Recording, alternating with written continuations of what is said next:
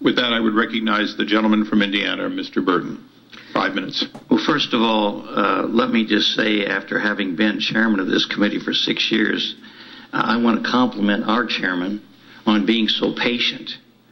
I mean, if anybody looks at the record and sees how long Darrell Issa has dealt with this issue and how he's handled it, I think they would say that he has been more than patient.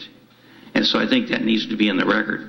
The second thing I'd like to say is that there's no question in anybody's mind that's been involved in this investigation that the Attorney General has been stonewalling this committee.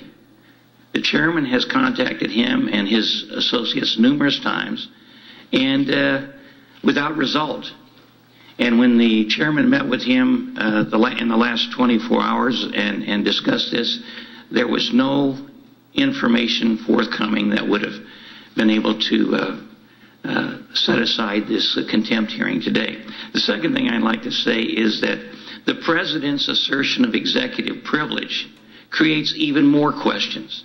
One of the big issues that we've been dealing with is who knew about Fast and Furious, when did they know about it, and how high up did it go?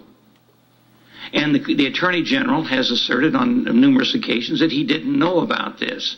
Now the President of the United States has claimed executive privilege.